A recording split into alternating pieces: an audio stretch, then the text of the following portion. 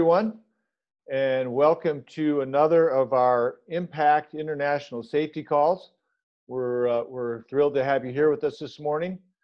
A lot going on in the world of safety for iron worker men and women, and the subject we're going to be talking about this morning is certainly something that I believe is pertinent to no matter what trade someone might be in, or whether you're tying rebar, erecting steel, doing curtain wall, whatever it may be.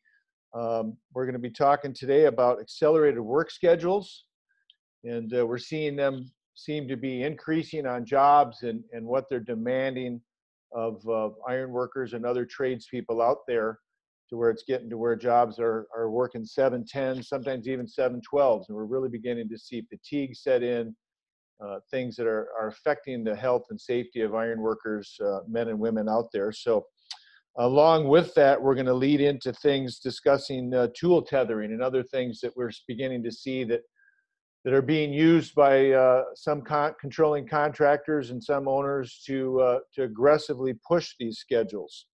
So as always, we're looking forward to your questions. We want to be able to answer them. You'll see down somewhere on your screen, usually on the bottom, there's a question and answer tab. I would ask that you use that. There's also a chat tab. I'm not going to be monitoring the chat tab, but if you certainly want to use that to discuss things amongst yourself, you certainly can. But if you've got a question you'd like answered by our panel, use that tab, please. Again, great panel we have. We have some guest speakers with us this morning. We have Steve Rank from the Safety Department, and we have with us General President Eric Dean, who's going to be give a few words here as we open up. So with that, I'm going to welcome Eric to our program. And Eric, please, the floor is yours. Thank you, Pete. And as always, I appreciate your dedication towards doing this every month, along with our safety department. You guys are bringing a lot of value, whether it was COVID, whether it's industry-related issues, and Steve's department, they're on it. And they don't just serve the union, they serve the employers. We used to have the safety department as a sole set of the Ironworkers Union. We have intentionally moved them over through Impact so they can serve both labor and management. So to all of you that are joining the call, I appreciate you being here. Appreciate your daily dedication to the lives of members. So whether you're a labor leader, ironworker union rep, or a contractor, every one of you has a responsibility to look after the interests of our men and women of our union. So the two subjects today are near and dear to my heart. We talk about falling objects. What's old is what's new. Iron workers have always worked aloft and above other building trades and above other iron workers. We've developed means and methods that were established, erection procedures, whether it be for the structural steel, for rebar, for curtain wall, missed metals, you name it. What's changed is the interpretation by the regulatory agencies on what the means and methods are for doing a job safely. Historically, we used to lay out planks on steel erection jobs every 2 floors. We'd make sure that we were protecting the workers beneath us from falling bolts or objects, and protecting the workers down below and the additional iron workers as we plumbed up and finished the erection of the building. It has since changed to where we try and deck as fast as possible those floors to offer that same protection. And then we get some crazy compliance directives out of federal OSHA and some of the states that say, you know what, you can erect iron as high as you want, as long as you're 100% tied off, but they're escaping the responsibility of protecting the workforce down below from falling objects. In addition, there are means and methods now to stop that, such as tool tethering and various things of that nature. So the issue for us is, how do we comply with safety regulations? How do we do it in a safe manner? And how do we navigate steel erection primarily, but reinforcing and curtain wall erection that keeps the workforce safe on the job site, the workers, the other fellow tradespeople down below safe, and how do we do it in a way that doesn't make the hazards that we're preventing greater than the hazards were there in the first place. I can tell you from tool tethering, my son's about a 7-year iron worker now. On his very first job, tool tethers were required, and he had his personal lanyard and 7 tool tethers to work on some penthouse iron around a perimeter to tie in the curtain wall. And he said, Dad, things are getting tangled and twisted and snagged. And I know that that's going to be a subject today. So we just got to find out when the hazard is greater than the one that previously existed. And then the other one is this compressed schedule. We all know time is money.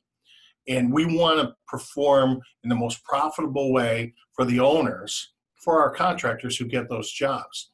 But these compressed schedules are wearing our members to the grind. They're grinding them to a halt. We are erecting major tonnage in the most compressed schedules we've ever seen to date. We're working, as Pete said, 7 days a week.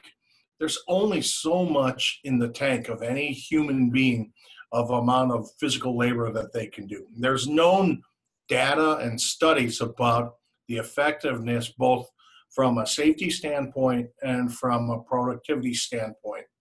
So we just need to figure out a way to be compliant and to get these jobs done in the expedited time. But what it does is it puts pressure on union halls to have this grundle, a large available workforce for one job, sometimes 2 and 3 times the normal amount of what was a steel erection crew or curtain wall crew for that matter, or a reinforcing crew to get the work done in an inordinate amount of time. So I appreciate the subject matter experts that are going to talk about these issues and how they affect not only the workforce, but you, the employer. And we don't want to harm your safety record, but more importantly, we got human capital we got to worry about. So Pete and Steve, I thank you greatly for what you're going to talk about today. And for the over 400 people who registered, I thank you for the daily task keeping our members safe. I'll shut up and get out of the way and listen to the experts talk. Thank you very much. Appreciate you all. All right. Thank you, Eric. It's good to hear that. I love the unity we have from management to the union and in the idea of just what Eric said. We're seeing these compressed work schedules, what it's doing to the employees. The human body can take just so much. So I reiterate exactly what Eric said, and I'm looking forward to this topic and the discussion that goes with it. So with that, I'm going to go ahead and introduce from the Ironworkers International, Director of Safety and Training, Mr. Steve Rank. Steve has a PowerPoint presentation, is going to walk us through this and introduce our guest coming up. So good morning, Steve. Good morning, Pete. And just to echo what General President Dean said, we appreciate all you do. You give a lot of time to this, to make this happen, to bring these issues to the table. So you're a great host, Pete, and we appreciate everything you do. As you heard by General President Dean, he understands these safety issues very well. And so we appreciate his support in the safety department to address issues, whether the deadly dozen hazards or regulatory issues around the country. It doesn't take much time to tee up the issue, and he gets it. So appreciate all his support and things that we have to do to make our members safe on the project. So the topic today is accelerated work schedules, falling objects, and tool tethering. And unfortunately, struck bys remains one of the ironworkers' deadly dozen hazards. And as you can see here on the slide, number 8, it's struck by injuries from falling objects, tools, and equipment. Unfortunately, I regret that we lost a member this year due to a struck by incident. Was no fault of our own, but another construction trade on the project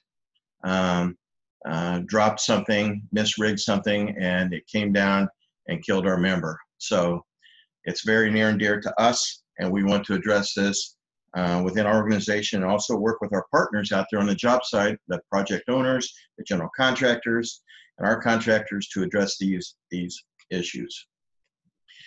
And struck by still remains one of the 4 leading causes of construction fatalities. That has not changed in 30 years, 40 years. It's falls, struck by, caught between, and electrical. So as we go through this today, you can see these job site, some simple examples where we have to take steps to make sure that we can eliminate and abate these hazards on the project.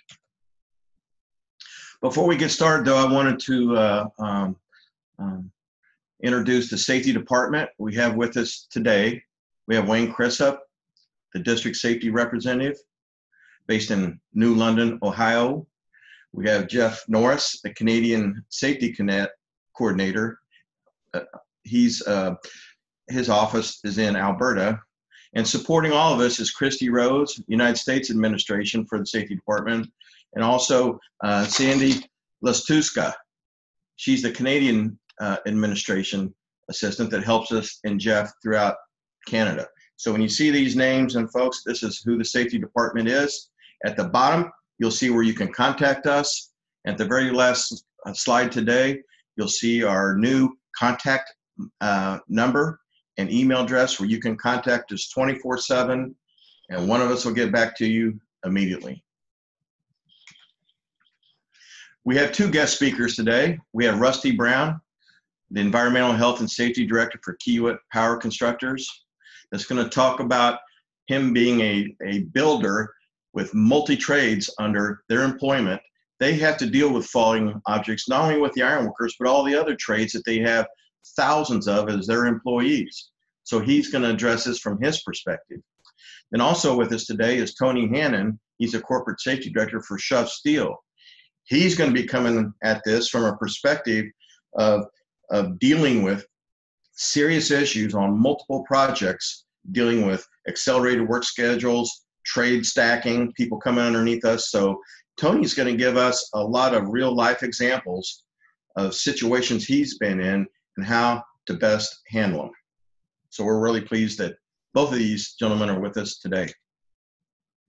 So here's just a brief overview of the topics we're going to discuss today, and we want your input.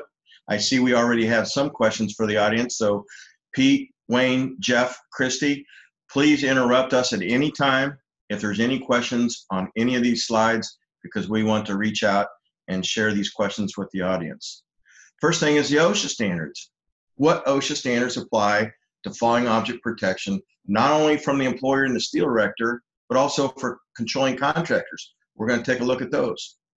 Project trends, as General President Dean mentioned, the new trend of using tool tethering for all iron workers, all tools and activities. We're going to talk about that. Compliance issues. Tool tethering is no substitute for complying with controlling contractor requirements. We're going to take a look at that. Lessons learned on all these situations we're going to discuss today. Accelerated work schedules mandated by project owners and controlling contractors, which has been the root cause of many of the serious incidents that we've read in the news on a lot of mega projects across the nation. That accelerated work schedules was a common thread with all these serious fatalities and incidents. Then we're going to talk about the roles of supervision. Who on your job site working for your under your employment is going to take the right corrective action when trades are coming in underneath us during the steel erection process, or if we have falling object hazards. So the roles of supervision, we have to entrust with them that not only do they know how to erect the buildings, but they have to know the standards that apply and also their roles and responsibilities as supervisors in the workplace. Earlier this year, Pete hosted one of these national safety calls that dealt with specifically the roles and responsibilities of supervisors in the workplace. And I just got to say one thing. By a court of law, by OSHA and the National Labor Relations Board, foremen, general foremen, and superintendents are not considered to be iron workers out of Local 1 Chicago or 396 St. Louis or wherever. They're considered to be company management representatives. Why? Because they've determined over 30, 40 years that they are acting in the interest of the employer, handling workers under their supervision. So therefore, roles of supervision play a very important role in what we're talking about today. So please submit any questions that you have. Also, written notifications. How do you respond? And notifications to general contractors or others that are treading on our turf, working beneath our steel erection activities. And so how do we respond to that? I'm sure Rusty and Tony will weigh in heavily on that. So let's take a look at just some of the basic falling object standards that we all have to comply with. Here's one that deals specifically with the employer. In this case, it could be a Pete Hayes, that's securing loose items aloft. All materials, equipment, and tools which are not in use while aloft shall be secured against accidental displacement. And below this, I put the preamble. So if you wanted any more explanation as to the intent of the standard, you see it right on your screen. But this opens up a whole different issue. Take a look at the picture on the left, okay? You see the connector there has his beater next to his left boot, okay? You see he has a bucket of bolts up ahead, up above him that's tied off. The question that's coming up on the job site is that beater in use, and should that beater be tied off using a tool tether? Yes or no? What does the standard say? We just read the standard says you have to secure them if they're not being used. So the issue is, in this particular instance, is this tool in use? Our answer is yes. But how do we articulate that and explain that to a safety person working on the behalf of a project owner or controlling contractor, okay? Look at the picture on the right. Typical connector. Look at his tool scabbard. It's got a sleever bar. It's got his spud wrenches in there. Does that constitute a falling object hazard? Yes or no? Is that tool being used, or should it be tied off because he doesn't have his hand on it, pulling it out, ready to stab it in a hole and make that beam to column connection?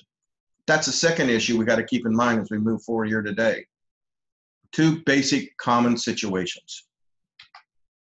Next, don't forget the planking of floor openings. It's one of the first lines of defense, all right? You can put tools, materials on it, but as you come up multi-tiered buildings, you have to take some measures to prevent falling objects to people, other trades below you.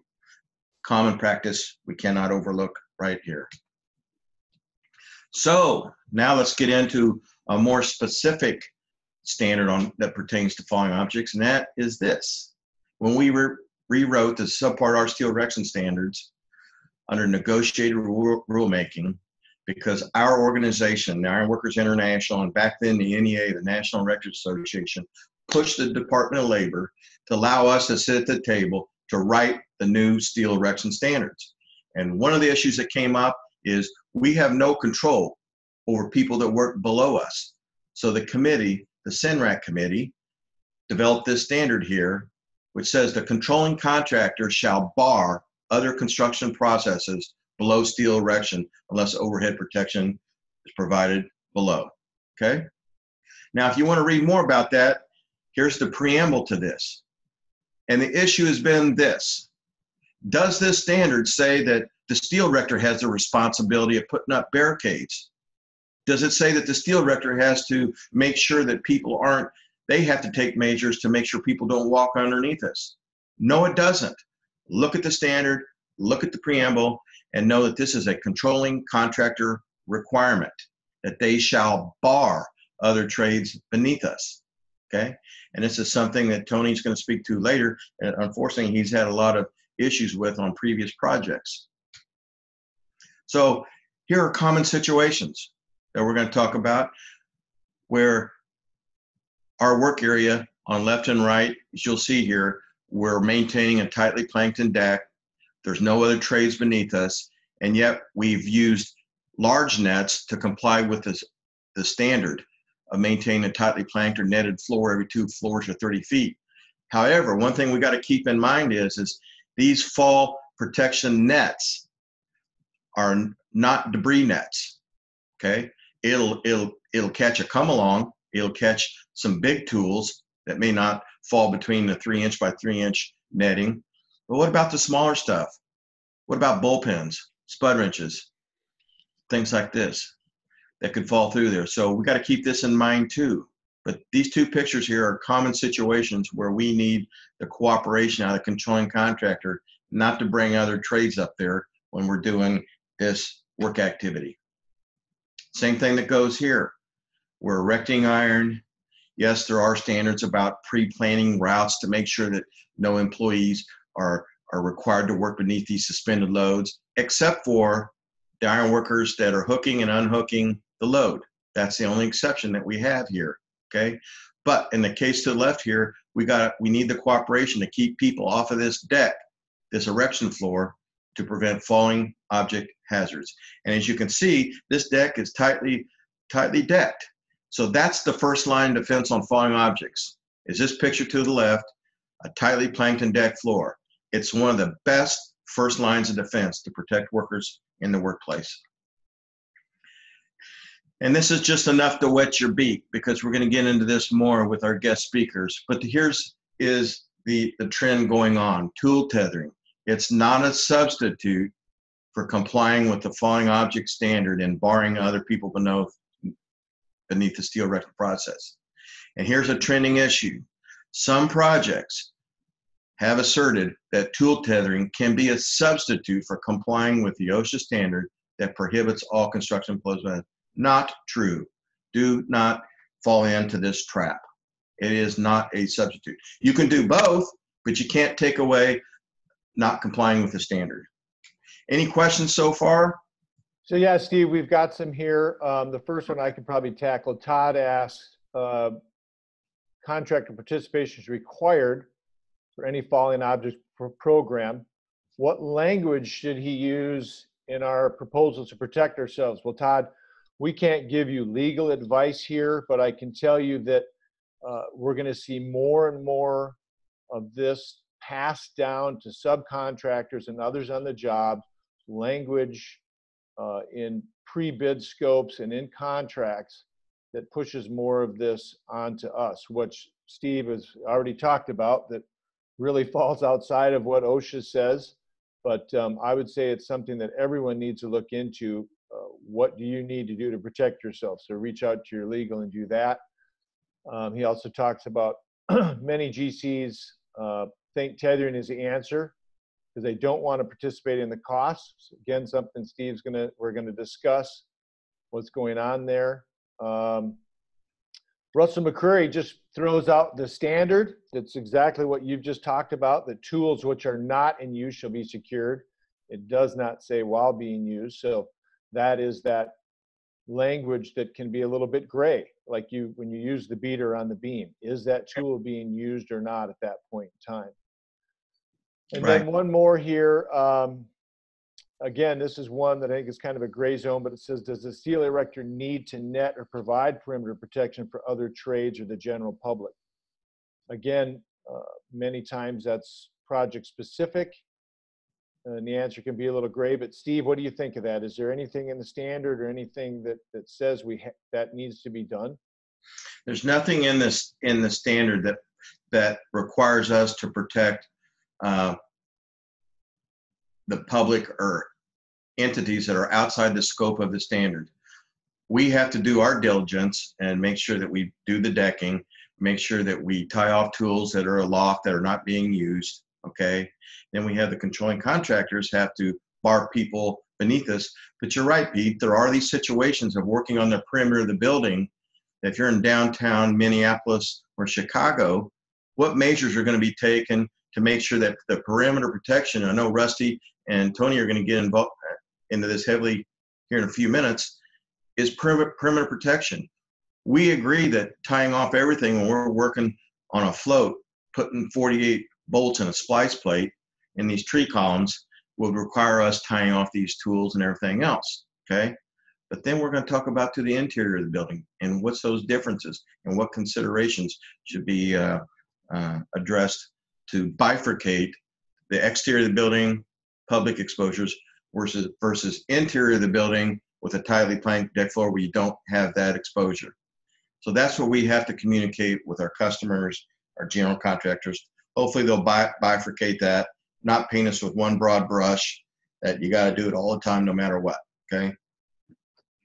Thanks, Pete, for those questions. Anything else on the list at this time? Looks like one just popped in. It looks like a Canadian question. Okay. Maybe Jeff would like to tackle that one. Jeff, if you can, it says Canadian contractors are in a bit of a pickle. Our provincial regulations do not have a subpart R or similar type of regulation that specifically calls out the process of steel erection. Yeah, thanks, Pete. Well, currently in Canada, OHS is regulated under a variety of mechanisms across the country: acts, regulations, standards, guidelines, codes. So through these instruments, essentially 14 different jurisdictions across the country of Canada. So the answer to that question is it's regional. And so we don't have a federal standard other than the federal standard for government projects, for example. But the falling object topic, industry is pushing for legislation requiring workplaces to implement dropped object programming. And that does include tool tethering processes. So what we're probably going to do with this topic is we're going to regionalize it to each province with our lunch and learns. So I would ask that caller to stay tuned for a lunch and learn in their jurisdiction. Thank you, Jeff. All right, thanks, Jeff. Looks like that's it for now, Steve. Great. And thanks for your question there, Russell. Hey, Steve, I've got one that came in on this is Wayne. I have one that came in under the chat. It reads from Chris. It reads, I have seen where tethering has been more hazardous to workers and iron workers. Has this looked at or been discussed being added into subpart R? So that would necessitate reopening the standard. Steve, you want to? Right.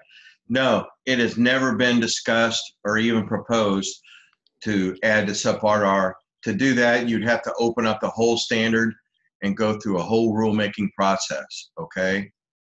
I think that the best bet is to use it on a case-by-case issue where it requires this tool tethering to protect pedestrians, or in cases where this is the best method of protection, we're going to use it, okay? But I wouldn't want it to be a standard and to talk about the greater hazard situations, and without getting into any specific incidents. Yes, we have had incidents regarding tool tethers snagging and hanging up on things and causing our iron workers to fall. It wasn't the lack of fall protection that made them fall. It was the fact that their tool tether lanyard got snagged on something and jerked them back, and that caused the fall. Okay, so we have to be very careful about mandating 100% of anything. There's always going to be certain situations where this one particular tool or piece of equipment may not be the best choice. So we got to have safety people in here, like all you fine people and Russell out there and the rest of you, to evaluate when you need to use the safety equipment and when is it not required. Okay, I hope that answered the question. So with us today, our first guest speaker is Rusty Brown from Kansas City, home of the Kansas City Chiefs. And he's going to share with us today his project policies and procedures and his successes with falling object protection, with having multiple trades under their employment from Kiewit. They do mega projects throughout the nation. They have literally thousands of employees under their direct employment. So he's going to talk about falling object protections as well as considerations for tool tethering. So everyone, please welcome Rusty Brown. Thanks, Steve. Hey, first of all, just to kind of talk a little bit about tool tethering. Tool tethering to us is not a substitute for working under iron workers. So when we're doing steel erection, we do not allow people to work stacked or staggered in those systems. A couple things come to mind there. One is scheduling your work. Making sure that we're not around the iron workers as they're erecting steel, nuts and bolts and things like that. You can't tie those things off. Whether you put debris nets or not up is a question, but the best thing is to put an exclusion zone. So the second thing is setting that exclusion zone.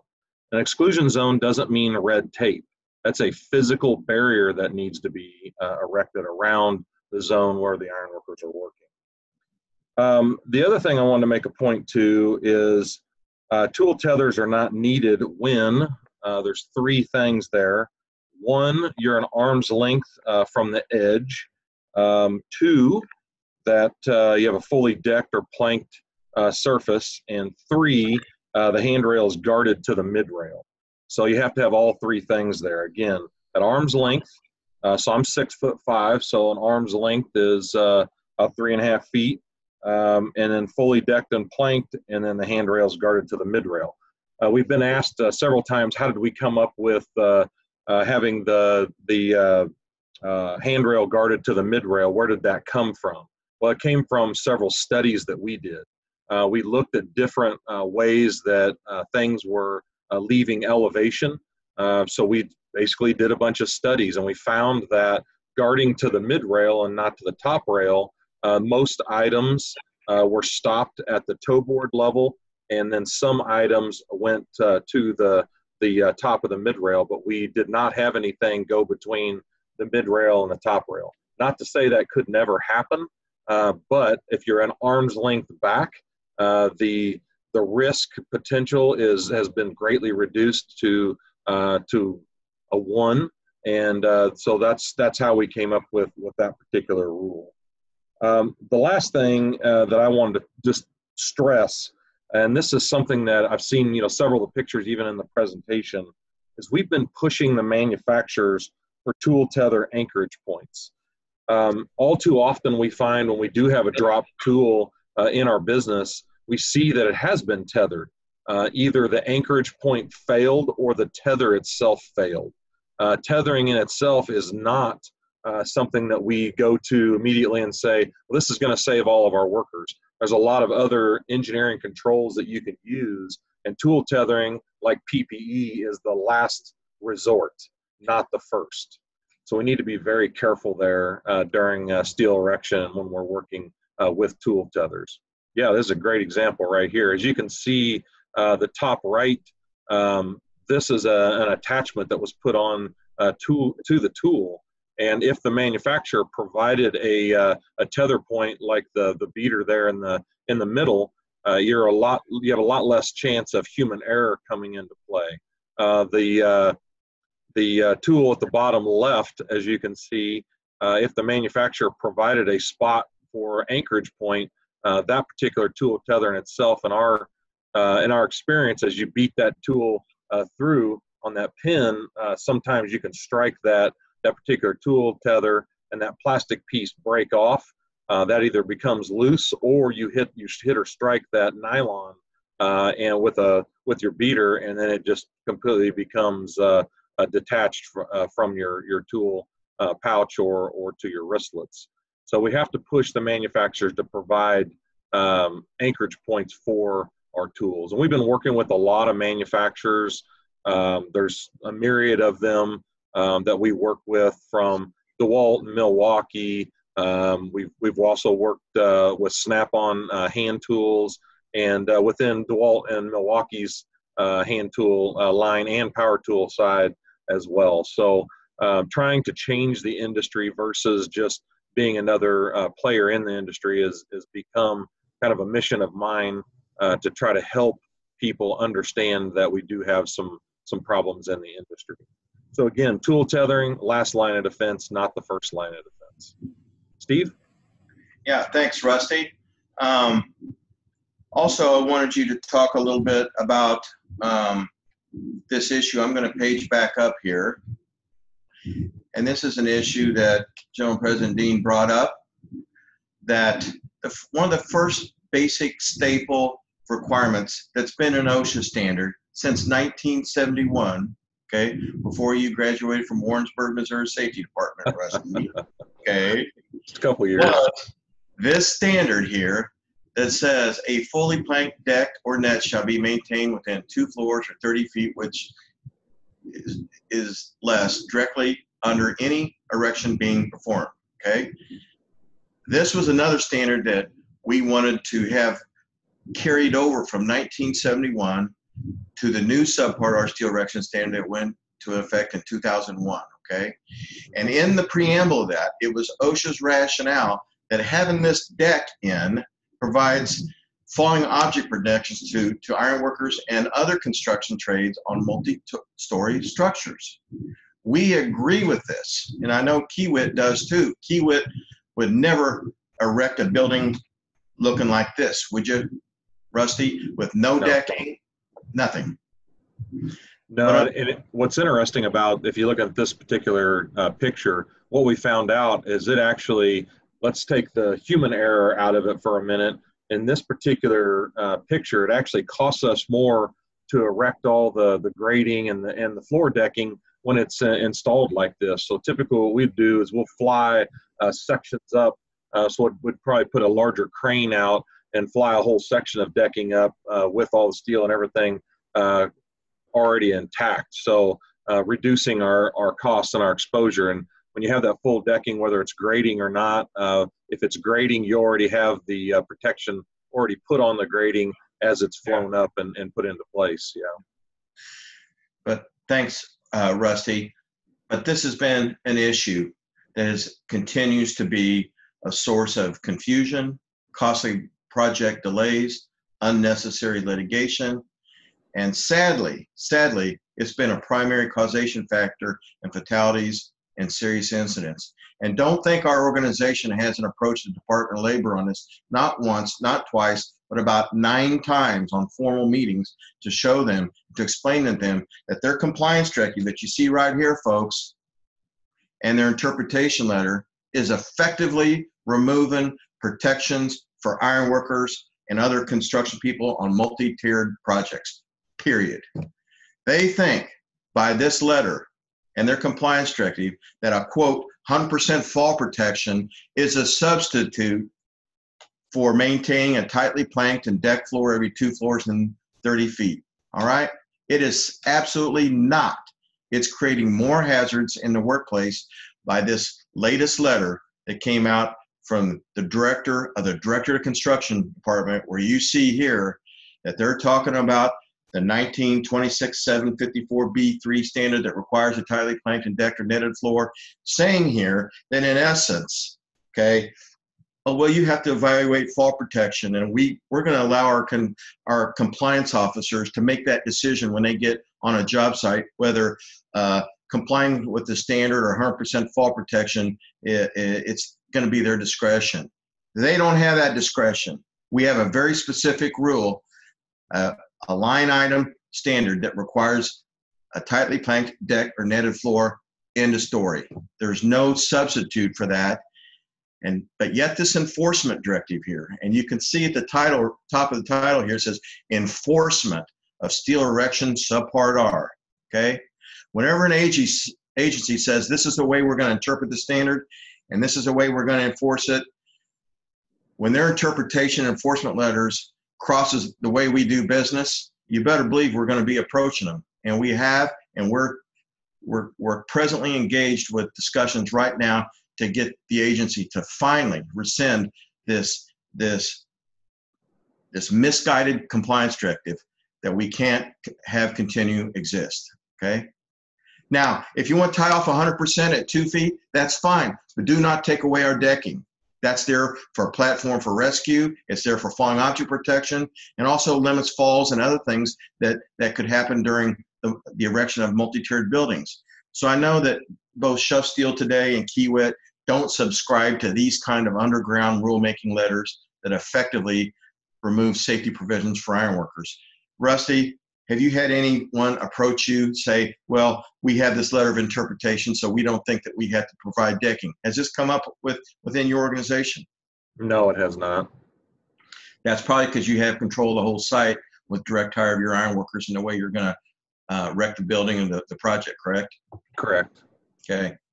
So we're really pleased to have some experienced people here, and this is yet another issue that's tied into the falling object issue that we cannot allow to have misinterpretation on. And we don't want any of our contractors here that are with us today, or local union people, to give any credibility to this letter that you see right here, okay? It has absolutely no legal standing in a court of law. It's an interpretation letter. It is not a standard, okay? And there's no justification in the standard or the preamble that would give the agency any kind of leeway to write this kind of letter. Okay, so we got to be real clear on that when we talk about falling object hazards and these situations on these buildings. And here's a close-up of different common tool tethering devices that